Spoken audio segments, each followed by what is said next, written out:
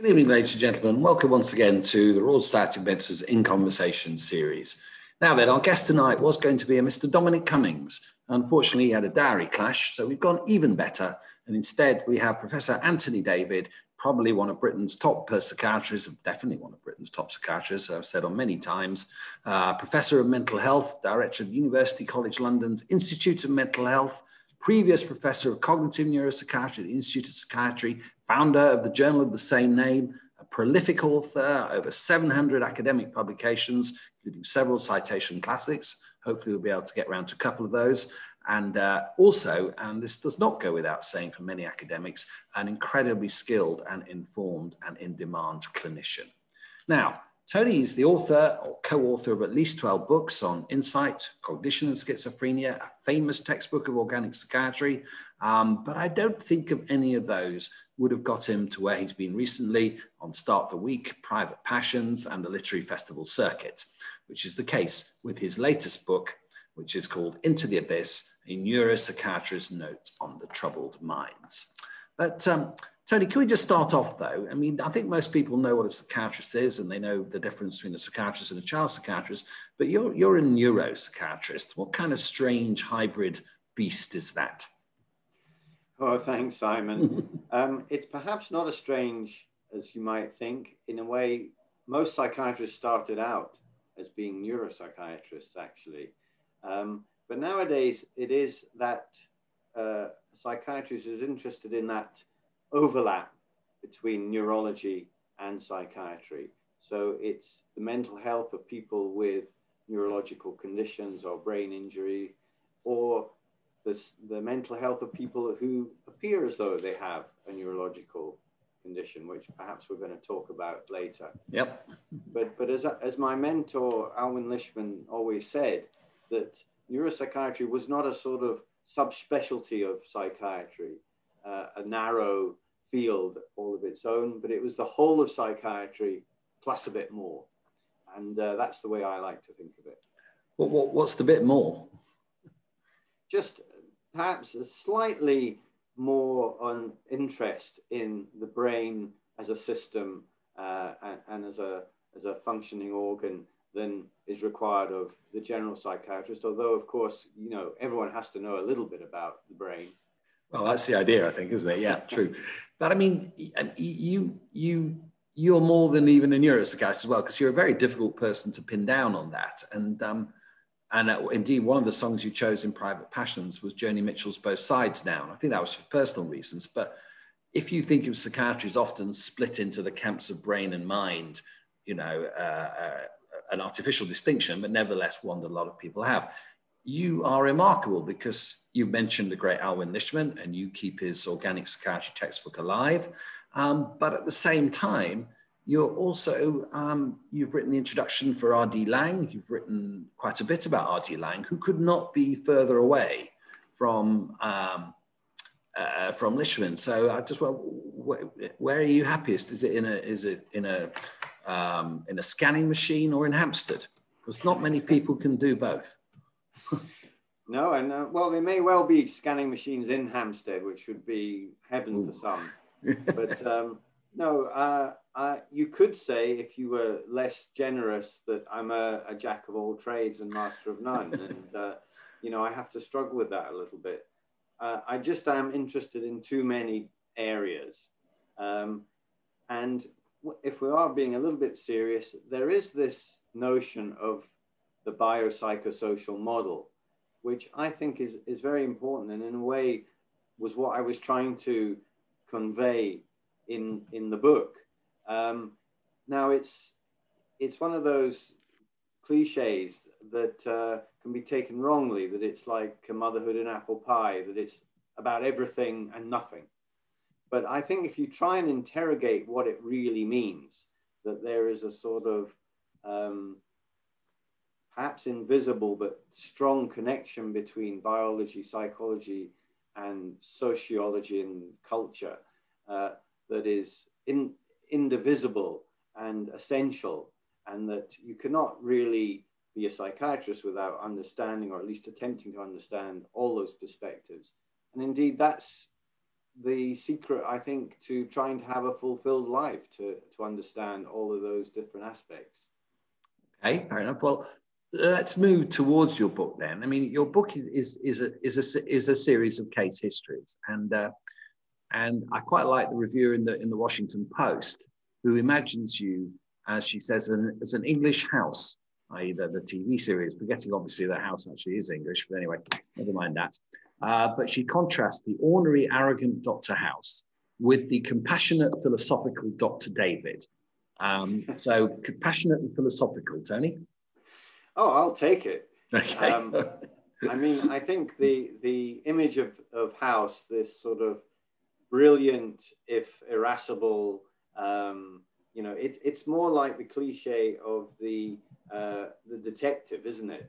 Yeah. The detective series that, you know, against all the odds, he finds the truth despite everyone disbelieving him. I guess we'd all like to, I mean, the satisfaction of making a diagnosis that has been missed, or putting together scientific data and facts in a way that is new. I mean, it is very satisfying, and occasionally one gets to do that. But that, in the absence of more human skills, would be very flat and sterile. Yeah. And I think, I don't want to get into this now because we'll probably do it later, but of course, in the end, House's stories always resolve themselves. Yes. And in real life, of course, that's not the case, as in some of your cases, they don't. But the case history has a long tradition, doesn't it? Not just in TV series, but in some of the key moments in the history of psychiatry. And I think it's fair to say, you know, Freud was a neurologist, neuropsychiatrist, but probably was the person who wrote the most influential case histories we've ever had. I'm sure that's true. And, you know, whatever you think of Freud, he was a brilliant writer. Some would say too good, that, you know, the novelist Freud sort of overtook the scientist Freud, but his case histories are marvelous to read. And then I think people like Oliver Sacks followed in that tradition.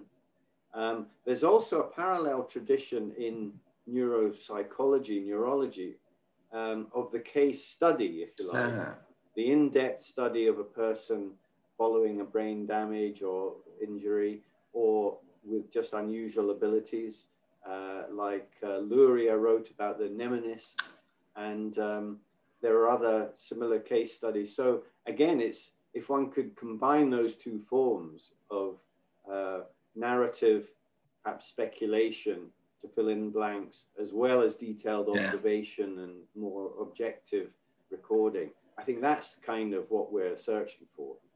Okay, so you've already mentioned Oliver Sacks, who's another of your, is he your, I'm not sure if he's your hero or not actually, but he's certainly someone you've spoken about and written about and talked about, and I've heard you on several occasions.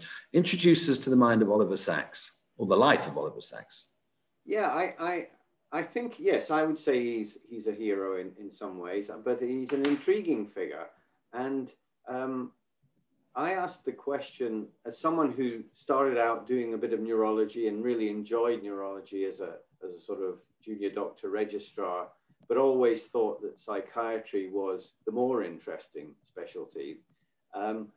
Why was it that Oliver Sacks, who seems to yearn to be a kind of a psychiatrist, or to provide a psychological understanding, albeit in people that have been referred to him as a neurologist, why did he not think of becoming a psychiatrist or a neuropsychiatrist?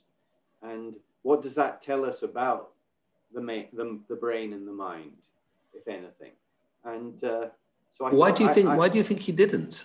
I mean, I think most people would almost be surprised to know that he actually was a neurologist, because he doesn't write like that. So why do you think he was just ashamed of it, or it was just infra dig, you know, not as prestigious?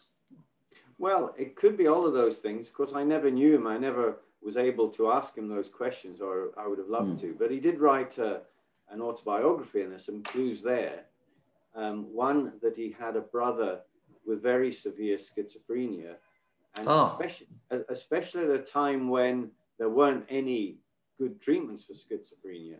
I mean, but he did realize and live long enough to benefit from antipsychotic medication which Sachs rightly saw as overall beneficial, but causing quite considerable side effects. You know, the Parkinsonism that comes with the dopamine blockade. And of course, he's very attuned to dopamine blockade. So that might have been one thing.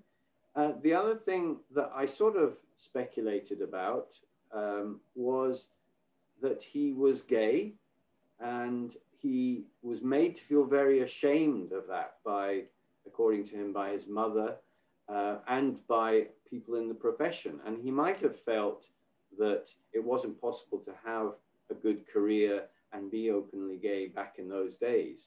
And I'm not, I had a look at what literature there is about attitudes in the medical profession in the 60s and 70s to homosexuality.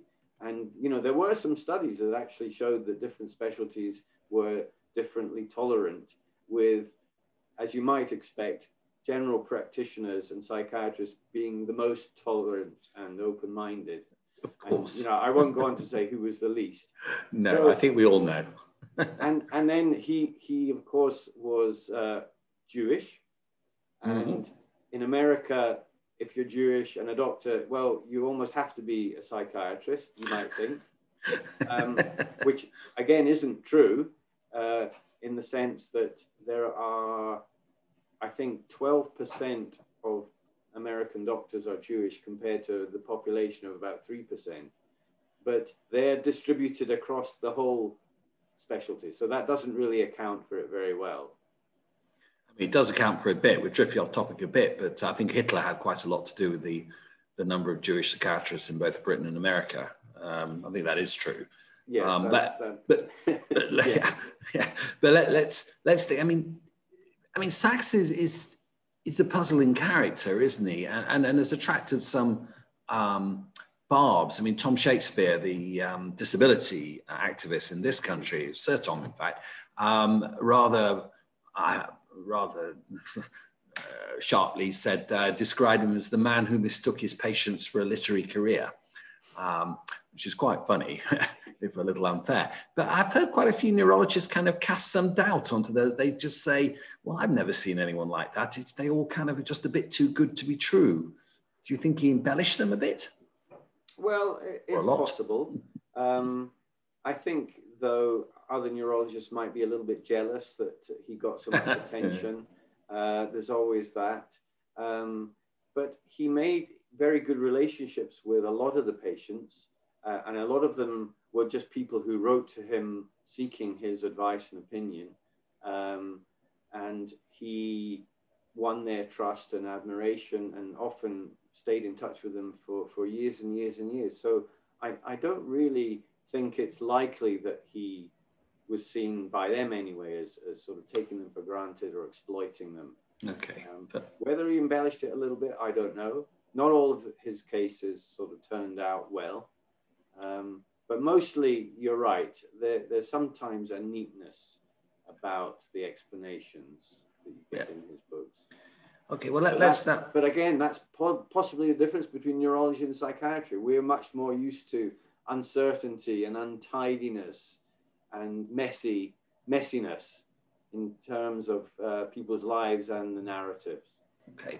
Now then, David Friedman has just interrupted our soliloquy to tell us that he lives on the same street as Sachs, and he's got what they're setting up there is they're presenting a presentation of Sachs' life online in September, including a new documentary and Sachs's partner in his later years. So he settled down with a partner, didn't he, when he was in his last few years? Yeah, which is very heartwarming to hear, and I'm really looking forward to seeing that documentary. I think it'll be brilliant. Excellent. So David will undoubtedly invite you to the opening, Tony. That's good. So let's get now onto your set of case histories, which is what they are. First of all, your title, Into the Abyss. Yes. What's that about? Well, yeah, the publisher was not all that keen on it, and I now realize that there are quite a lot of books called Into the Abyss. The most famous is about a plane crash in I think the Canadian Rockies, where they all sort of the story of survival. So where they all eat each other? But Oh, that's a different okay. one. Oh, okay, sorry. But yeah, but I took it from a quote from a famous philosopher psychiatrist, Carl Jaspers, and he said that no matter how much we might try to understand and explain our patients' experiences and find meaningful explanations for them, in the end, people with the most severe kinds of mental disorder are not understandable. There is an abyss of understanding between us and them. And I don't think he meant it as a way that it might be taken as a sort of dehumanizing way of looking at people. It was just a sort of acknowledgement of our impotence and a sort of warning not to think that you do understand other people other than superficially. And I thought that's quite a challenge. And I'm not saying it's right or wrong. It probably is a bit of both. But it seemed like that was a challenge to frame these stories of trying to understand perhaps the ununderstandable. Okay, so here's the book, by the way. Ooh, I've just looked up and seen that I look a bit like a sundial. I might have to change my position in a minute. But so here's the book. So let's start off with one of the case histories. This is Patrick, and I'm starting with him because it's linked just to something you've also done this week, and we were keen that you talk about. So tell us a little bit about Patrick. It's a very obviously it's a complicated story. They're all complicated, but just give us a quick thumbnail of what it was about Patrick that brought, makes such a extraordinary read and obviously caught your attention. Well, he was a young man with all his life ahead of him. He was knocked off his bike and he sustained a brain injury, a head injury, quite a serious one. He was in hospital for quite a long time, made what seemed like an amazing recovery, but suffered some changes to his personality and his thinking. He became very depressed. But the features of his depression were quite unusual. And he developed this belief and a delusion that he wasn't necessarily alive. He might actually be dead and living in some kind of parallel universe that looked like the world that he was familiar with, but there was just a few things about it weren't quite right. So that just seems so paradoxical. How could anyone believe such a thing? And yet it is a sort of recognized delusion in the psychiatric annals, described by a French psychiatrist, Jules Cotard, 50 years ago.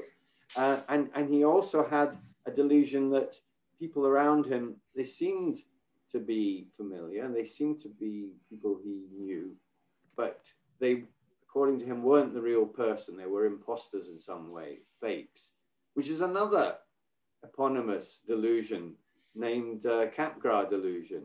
And, it seemed like more than a coincidence that he should have these two textbook delusions. And so it was trying to understand what was going on there. And it seems that one of the core features was this thing called depersonalization. That if you have a very low mood and you're very pessimistic about things, plus you have this feeling that you're slightly cut off from the world, then you're bound to think that, well, maybe the whole world's not real and that you're not alive. And I was interested in this. It piqued my interest because I was already interested in depersonalization, which affects a lot of people without brain injury at all. It's quite a common symptom. Perhaps we've all had it a little bit, this feeling that we're not quite real, that we're slightly detached from the world around us. We usually describe it as if I'm in a bubble, or it's as if I'm watching the world go by in a movie. But we know it's not really that. But nevertheless, it's a very disconcerting and uncomfortable feeling. And some people get that persistently and chronically. And it's been ignored by psychiatrists for a century and a half, even though it's there in the small print. And a number of patients have sort of got together and formed this charity called Unreal, which is to try and provide support and to campaign for better services and research. And one of the amazing things that it does, just by being there, is to give people the idea that they're not alone, that they're not suffering this peculiar state of mind that people often think is the harbinger of madness. But there are other people out there, they've had it, it is described, and that in itself can be incredibly reassuring, at least. Now, I mean, Patrick, actually, there's a striking passage you write when it turned out for quite a long time, and no one had noticed that he thought his wife was not his wife. Yes. And it got kind of almost picked up, and that he was, and it wasn't that he had a fleeting idea, he thought it wasn't her. Yes. And his evidence for that was particularly interesting. And tell us. They were a newly married couple. Yeah. And she was, you know, a very fine woman. And she apparently liked expensive underwear, and was quite particular about her clothes and her appearances, sort of liked to spend what money they had on nice clothes, good quality. And in the meantime, he had lost his job, spent a lot of time in hospital, in rehab, she having to look after him. So, you know, things were tight, and she wasn't able to splash out on expensive lingerie. He thought that was such an important part of her identity. It couldn't possibly be the same woman that he married, going around in standard issue Marks and Spencer's underwear. So the idea that he would sort of think it through and think, well, you know, maybe times are hard and she can't afford that, or maybe, you know, we're all a bit older and years have passed and the first flush of marriage is gone. No, that for him was evidence that it couldn't possibly be the woman I married. And, you know, she would drive her up the wall. And it just shows you how sometimes a belief gets fixed and becomes impermeable to reason and evidence. But if you kind of understand why the person has got into that style of reasoning, it sometimes is possible to unpick it. And I think in that case, it was, in fact, possible that he could question those beliefs. I mean, and his other evidence, highly relevant to what's about to start next week, that the world had been replaced by an alternative universe, was that Greece had just won the European Championships, hadn't they, in football? That's right. Now, that could never happen. Yeah. Yes. And is it possible to gently and slowly kind of reason with people to show that actually that could happen? I mean, not just say it did happen, because it did happen, but to use that as an example, you know, to use that to help them question their own, you know, view of this strange alternative world. Well, I think it can be. First of all, you have to obviously win the person's trust. And if you get into a sort of confrontation, you know, as we know from ordinary life, people tend to stick even harder to their beliefs. But once you establish some common ground, it is possible to point out, especially with someone who had the motivation and remaining cognitive ability to make use of that, to sort of unpick things and to point out how, especially in sport, one of the things that makes it so irresistible is that occasionally the underdog wins. And, you know, he was a sports fan, so he kind of begun to understand that if the kind of favorite always won, how boring would that be? I mean, it'd be a bit like US basketball, where almost always the favorite wins.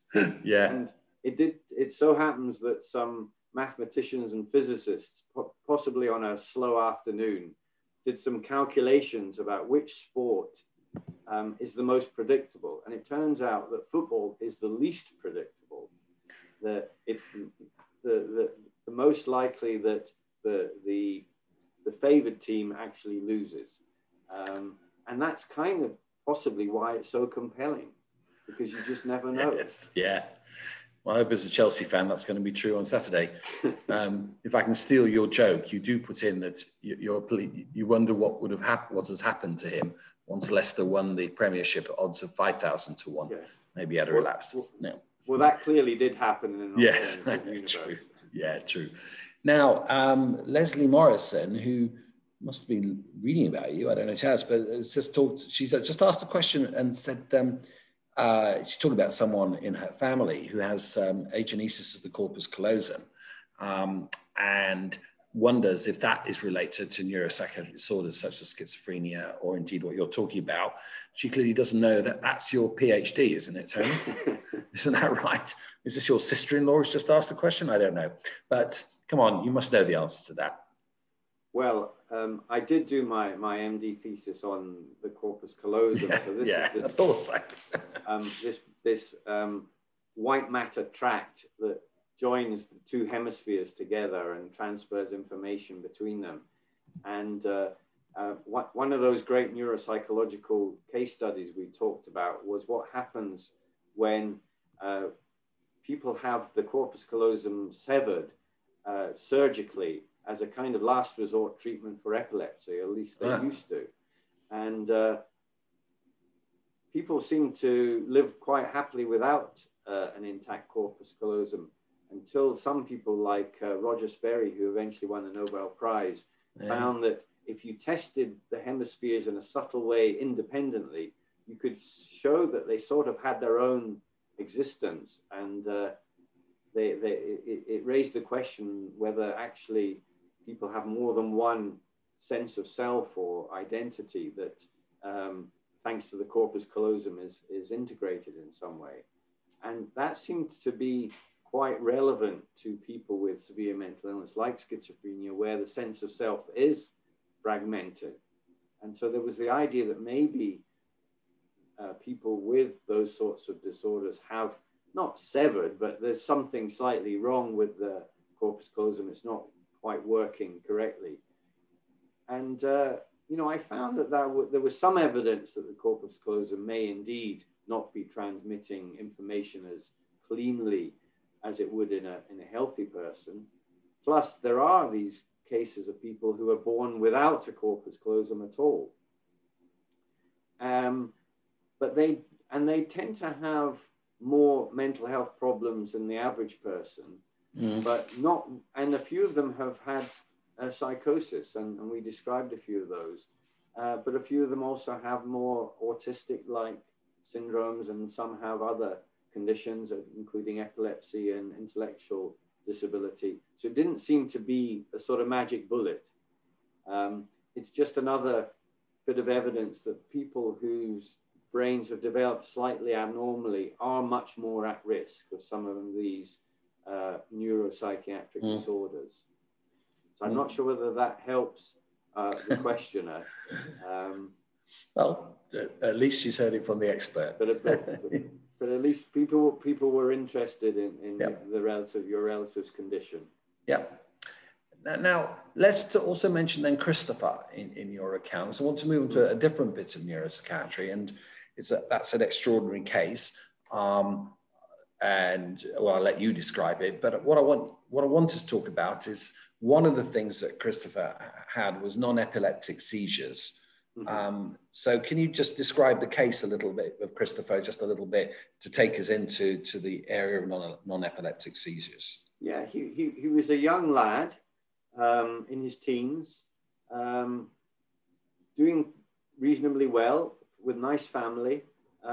He did have a younger brother with autism, quite severe autism, which was a big strain on him and the family. But when you looked for other things going on, there wasn't any real other traumas or difficulties or family history. And he sort of slightly became a bit naughty and had some rows with his family. And one night he came back from having stayed out too late, very cold and shivery, and feeling a bit weak. And rather than getting sympathy from his parents, he was told off. And the sort of shaking and weakness started to become a real problem and a real something that was quite noticeable. And instead of just going back to school a couple of days later, he ended up taking to his bed. And, you know, amazingly and inexorably, it just got worse and worse and worse. And despite the doctors who would come and see him and basically would say, I can't find anything wrong, which is a common reaction, although leaves families and patients quite unsatisfied. Okay, well, what is it then? Is the natural question. And he ended up becoming completely paralyzed and unable to go to school. But the neurologists who saw him couldn't really come down with a diagnosis. And yes, every now and again, you'd have a sort of shaking attack, which looked a little bit like an epileptic seizure, but probably wasn't, or nobody really thought it was. And he got completely stuck like that. All the different services saying it's not really our problem. The family feeling rather guilty and that they should be dealing with it themselves. They didn't push for their son to get the correct treatment, and he ended up missing school and spending years like that until eventually he was referred to our specialist neuropsychiatry service. And fortunately, we had the ability to admit him to a neuropsychiatric ward. And, you know, we were able to help him considerably. And, you know, he walked out quite triumphantly and had an amazing, amazing recovery. There were obviously lots of twists and turns along the way. Well, there were, and as you say, he had seizures, or what could have been seizures. And they figure in a couple of other of your case histories as well. Yes. And they've always been fascinating, haven't they? Because for once we have a very good test, we know that they're not epilepsy. So you could probably just, just so those are not in the trade, that we can be very confident with those that we know that they're not epilepsy. Why can we be so confident? Well, the preferred term nowadays is functional seizures, although there's lots of different terms and you know, none of them are perfect. Of course, if in the middle of a seizure due to epilepsy, it's an EEG recording will show that. But also years of clinical observation tells you what the hallmarks are. And of course, even the most experienced clinicians sometimes get it wrong. But person with functional seizures, funnily enough, they often have their eyes closed, and you wouldn't think that a person with epilepsy had their eyes open, but usually they do. You know, they're not conscious and aware, but their eyes are open. Whereas you might think that if you're having some sort of turn or blackout, you'd have your eyes closed. So that's a little clue. Just the kind of movements, you tend to get these sort of side to side rhythmical writhing movements in a non-epileptic seizure, whereas epilepsy causes the sort of classic tonic-clonic attack, which is more violent, has a higher sort of velocity or frequency, so it just looks different. The most epileptic seizures last a minute or less even, whereas the non-epileptic type functional seizures then tend to go on a long time, can go on for minutes, hours even. So there are lots of clues there. Well, at the start of your career, before I even met you, you'd already written a paper, because you're a SWAT basically, Tony, but you had written a paper back in 1985 on a case of a person that was having non-epileptic seizures, but went on for days and was in what doctors call status, that it was unstoppable and ended up being put on ITU and intubated. Yeah. Now, I mean, have you ever tried to have a kind of grand mal seizure yourself? Well, I've tried it once, just in front of a mirror, just to see how long you can do it for. And it's about 30 seconds. I mean, maybe 2 minutes if you're Steve Redgrave or someone. What actually is going on? I mean, it's a serious question. How can anyone do that? How can someone fit you know, without electrical thing for 5 days. Yes, I mean, one of the cases in the book I described as a sort of virtuoso in their ability to withstand pain, withstand thirst and hunger. And you see that in psychiatry. You see the most extraordinary examples of self-denial. And on the other hand, you can see extraordinary examples of activity to the point of exhaustion. It just shows you the power of the mind, if you like, how severe psychiatric conditions are. Now, I wrote out that case because I thought it was extraordinary that that status epilepticus could actually be functional. And yet it turns out that possibly 30% of people admitted to hospital ITUs in status epilepticus have a functional seizure disorder. Good God. It really is amazing. And so that it is possible. Now, probably the mechanism is to do with dissociation, this idea of kind of splitting off what's happening in your body with what's happening in your mind and your aware mind, so that you can withstand pain and discomfort, and also that your body can just sort of do what it wants without apparently being under any control.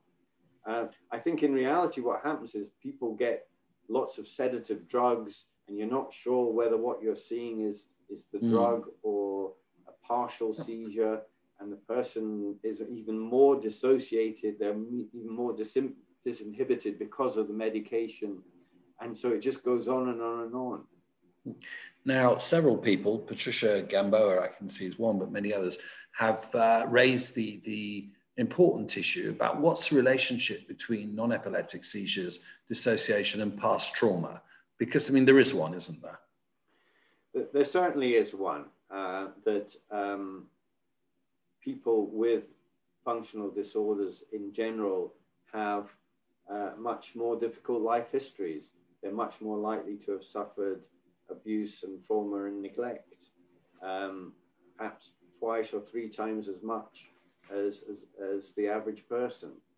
But having said that, if you look at what we did a study where we just compared people with those functional disorders with other people who had been inpatients in the Maudsley Psychiatric Hospital. And there, the levels of previous trauma and abuse were very high, over 25%, 20 to 30%, which itself is likely to be an underestimate, because we're just going by what was recorded in the case notes. But there was no difference. So even if you accept that there is this very high rate of that kind of background, it's not universal. No. It doesn't necessarily explain everything. It certainly gives you a way into trying to understand and explain what might go on. And the link with dissociation possibly is that person who's being subject to some trauma or abuse, especially if it's repeated, especially if they're young, may adopt a kind of a dissociation as a way of protecting themselves, of cutting off from what's going on with their body, if you like. And that is quite a useful strategy at one point, but then becomes somewhat autonomous and kind of kicks in at the wrong moment, or even the threat of trauma or anxiety or fear. And suddenly that becomes the difficulty rather than anything else. And so, and I think it's a very plausible story, and there is some accumulating evidence that might be a mechanism. Yeah, and I didn't see it, but apparently Lady Gaga, who I believe is a singer, as they say, was describing very powerfully what she believes is a relationship between a severe sexual assault and her fibromyalgia. But I mean, that raises the question of how do we ever know that something is causal in you? Because it could be, or on the other hand, fibromyalgia is quite common, and unfortunately sexual assaults are quite common. Yes. Some things that make sense may not be true, and other links, and by true I mean that there's not a link between the two. But other times, things that may be true in the sense there is a link don't make any sense at all. Yeah. And your mate Jasper's had a bit to say on this, didn't he? Exactly. And I think that's what he was saying when he was talking about connections between events that are meaningful, make sense, and that are causal, which is a different matter. And to really understand causal connection requires something that we're not capable of. And that's part of this idea of an abyss. It's not something you can just work out by thinking about. We would say, well, the only way you can establish causality is through research, and there are kind of rules that establish that. And of course, psychiatry has gone too far, and in its search for causation and meaning has sort of ended up finding things that perhaps weren't really there. And of course, Freud possibly made that same mistake, and then went too far the other way, and perhaps never found the right equilibrium. And I think that's a constant challenge for a mental health professional to get that balance right. And you know, it's impossible to know if you do or not. Yeah, no, fair enough. So, and then I also want to another point that I'm going to raise now. Some of those others raise other points I'll come to in a sec. But also in some of your case histories, it really doesn't end well. And in some of them, I'm thinking of Emma, and I don't think you've got the time to fully describe it, but it's a situation that we're all familiar with, where there is clearly, you know, bringing in, even though to the outsider it looks blindingly obvious that there must be some psychological link between their lives and their appalling symptoms, is almost counterproductive. And both for the patient, and in this case, in the case for the patient and for the family. And you just wonder, was it worth it? Even if it's true, you know, because I've been involved in a couple of cases where you just think, well, I just wish I hadn't said that, really, even though I think it's true and relevant. The reaction sometimes is so hostile that you just sometimes think you've made things worse. And I'm sure that's happened to you, Tony. Must have done. Yes. And I mean, that particular case was very difficult. And again, it was someone whose problems began in sort of childhood and adolescence. And I'm not an expert in child psychiatry, but the imperatives are a bit different with children. That, you know, you have to kind of speak out on their behalf if you think what's happening to them is wrong. Not just abuse, but sort of neglect and misuse of treatment. So sometimes you have to say things that are going to put you in conflict with a person's family. But I think you do learn that that's a very significant and potentially damaging thing to do. And if you can work with families, even if they seem to have a different conception from you, seem to have a different value system to you, and find some common ground, that's always better than ending up in a standoff. And especially since, despite how great we might think our profession is, in the end, it's often families who are left with trying to care for their relatives. And if they found a way of doing it, when you as a professional or as a profession have kind of reached the end and have given up, you know, we need to respect that. But I still think that in research, we've got to, it's slightly different. You are trying to find a kind of a truth. And that does need, you know, persistence and single-mindedness sometimes. But not against individuals, but to find reasons why people are in certain circumstances that might be due to cultural and social and belief systems.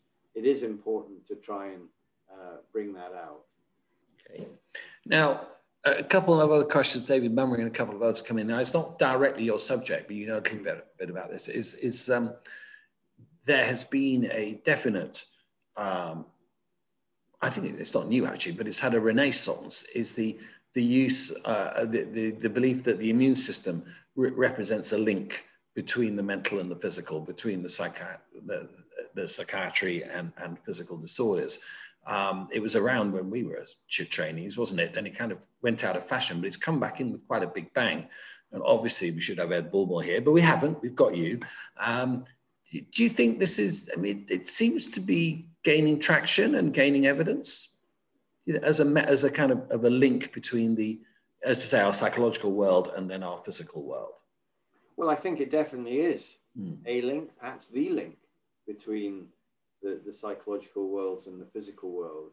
And we're learning about it all the time. Of course, our response to COVID and our understanding of that has become by necessity an understanding of immune system and immunology.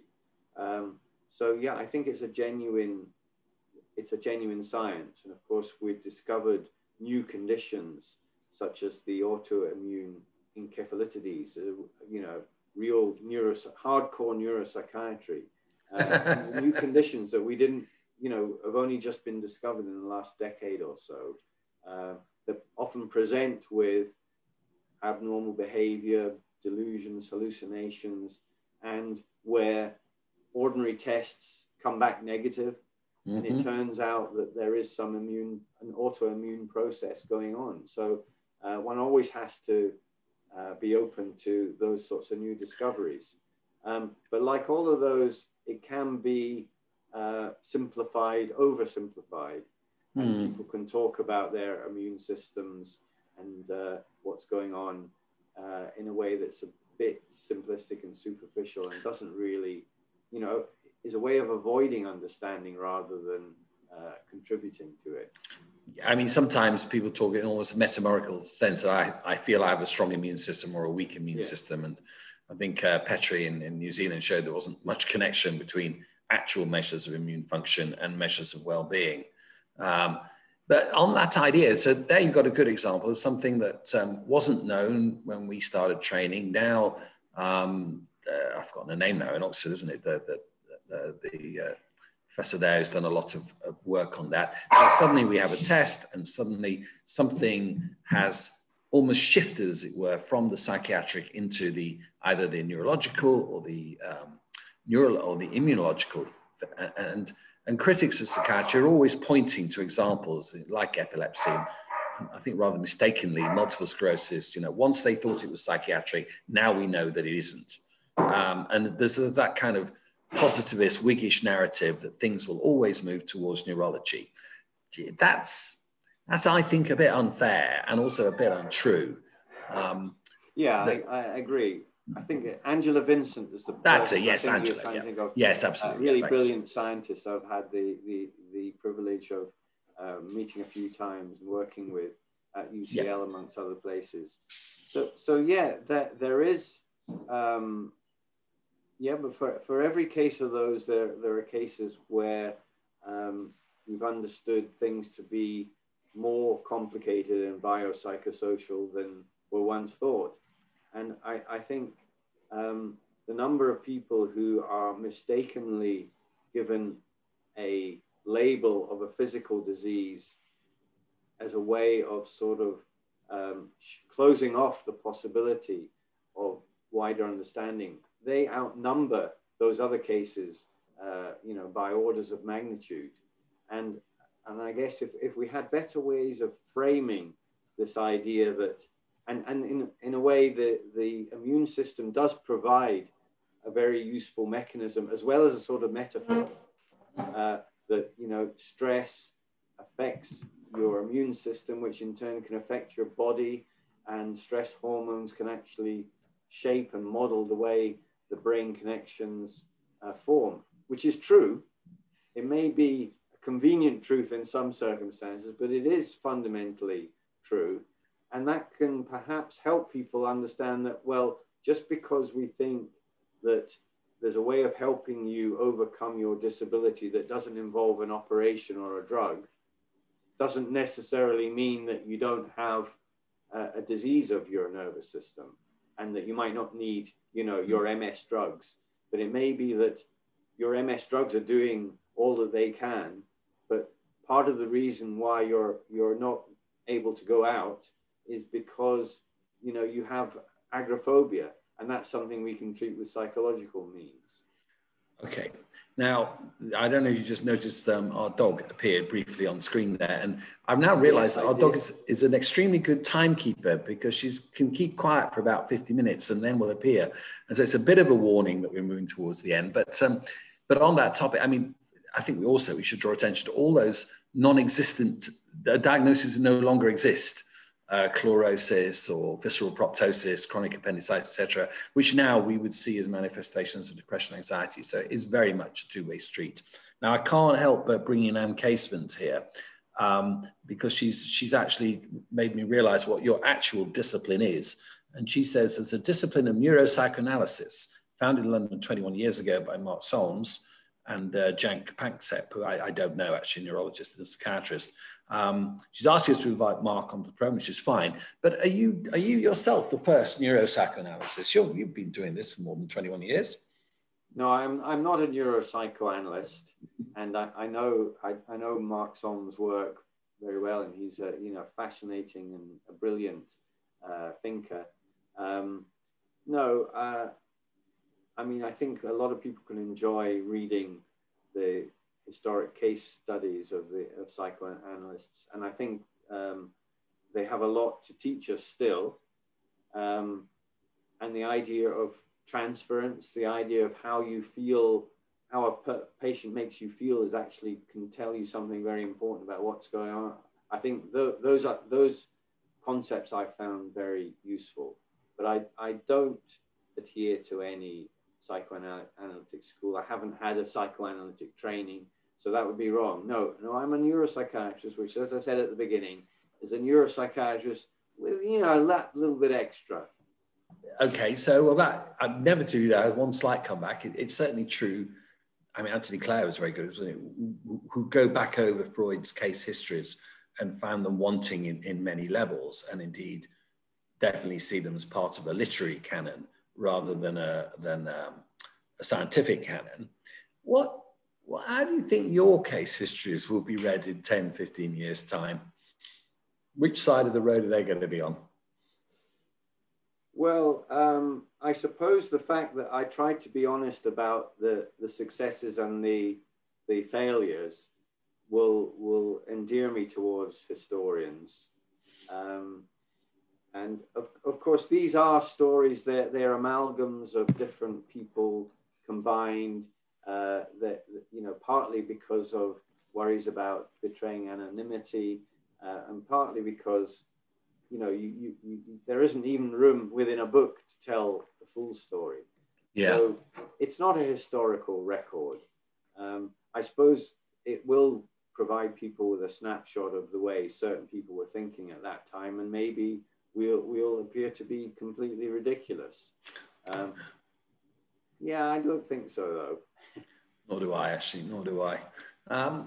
Okay, so I've known you for a very long time and admired you for a very long time, but I remember, let's go back to when we first met those years ago at the Morsey, and let's just remember what it was like then.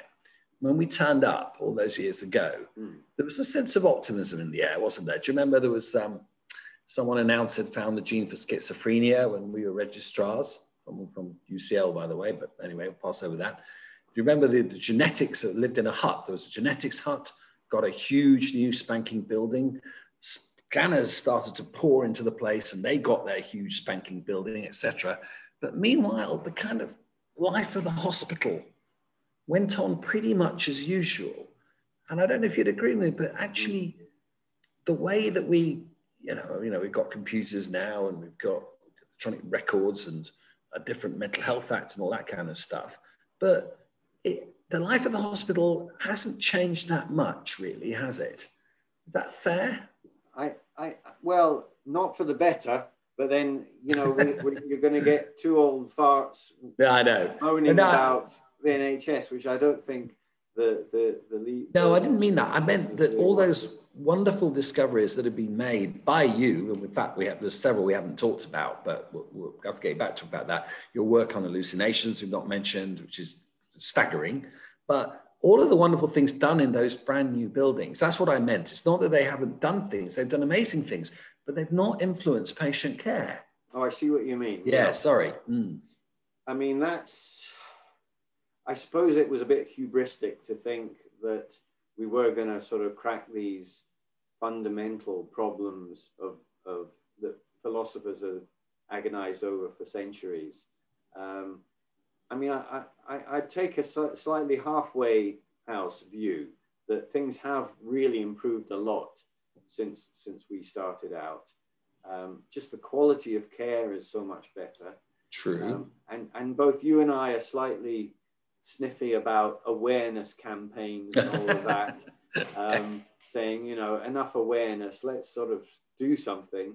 But I think if we're being honest, it is quite good that people are much more aware about mental illness and mental health. Yep. And stigma still very much there and is an elusive sort of quarry.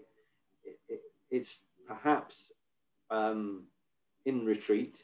So all of those are very important advances. But yeah, we haven't had any major breakthroughs with treatment and the brain scanning. All of that technology has told us so much more about how the healthy mind functions, but it hasn't really led to particularly to new treatments. But I think, you know, we've got to be patient, and understanding health is often comes before understanding disease. So I wouldn't give up completely. Where would you put your money then? Where do you think, where would you put your money as to? I mean, it could just be something completely random, like when they found lithium, but in a positive world, if you were really wanting to push one area that you think will make the first difference to patient care, a sea change in patient care, as has happened in previous times, where would you do that? Where would you tell our previous guest, Kate Bingham, to invest her millions of venture capital money? Yeah, I mean, I think just psychiatry is different. It never happens like that because it's never about a gene that if only we found it, that would be the answer. Yeah. It's always about that sort of messy biopsychosocial, and that's a lumbering, complicated animal that moves very slowly. And so any breakthrough in one element isn't going to necessarily shift. So I think it's a sort of improved knowledge and understanding across the domain of human knowledge, if you like, that will incrementally improve mental illness. I expect there's a few genes out there as well, though. The problem is there's too many, isn't there? Isn't that what our colleagues have shown? There's too many, but yeah, I think that's probably right. Now, don't go away, Tony. I need to make a couple of announcements. First of all, to remind people, tomorrow in our 12:30 lunchtime slot, we'll be looking at media reporting during the pandemic. Victoria McDonald from Channel 4 will be chairing it. Our guest, Ivan Brown, from, if you remember him, he was a wonderful public health guy from Leicester, talking about what it's like on the ground. Robin Mackay, the science and environment editor of The Observer, and David Oliver, who's a general all-round medical politician and media star. So that'll be fun. And then this time next week, I'll hand over the chair to Henrietta Bowden-Jones, and she's going to be interviewing the great Tony Adams. And although neither you nor I are Arsenal fans, Tony, I think we'd agree he was a great player. But of course, he's had a life of both triumph, tragedy, and then back to triumph. So he'll be talking about that, addiction, sport, and much else. So that's going to be a definite must hear. Fantastic. Yeah. Now, Tony, to go back to you then, your book is. Do you remember what the Spanish translation of your book is? I just saw that on Amazon. It's something like as the brain is as deep as the sea. I think it's deeper actually. I think it says más. Deeper than more deep. Yeah. Yeah. Your Spanish isn't that good, but anyway. Yeah. But no, I think it's the brain is deeper than the sea, and I think your book is a beautiful example of why that is true, because it is just, and the stories are fascinating, your insights into what's going on in the brain. But lots of people have done that, but I don't think anyone's done it quite so beautifully by also placing it in the context of the family, the person, the marriage, the environment as well. So as I say, please folks, buy it, Into the Abyss. It's paperback now, isn't it? It's just come out as a paperback. So much cheaper than the hardback, I must say, and it's a great read. So Tony, thank you very much for doing this. We didn't get on to the decline of the hospital pantomime. That was one of the subjects we were also going to talk about. No, in fact, do you want to end up with that? Tell us what's happened to hospital pantomimes. Leave you with a last word. Nobody's got any time for it. They're working far too hard, not like in our day. Yeah, true. And I remember you and I met a well-known comedian that way, didn't we? Well, our claim to fame is that we both knew Jo Brand when she was an actual mental health nurse. Yeah. And it was, there were great times. And I do wish someone would revive the hospital. I do too. Panto. I think we backed her in a band, didn't we? The worst backing band in human history. Thank God there was no YouTube then. Good. So, ladies and gentlemen, our thanks to Tony David. Thanks for listening, and come back next week. Indeed, come back tomorrow. Good evening, everybody, and thanks again. Thanks so much, Simon. It's been a pleasure.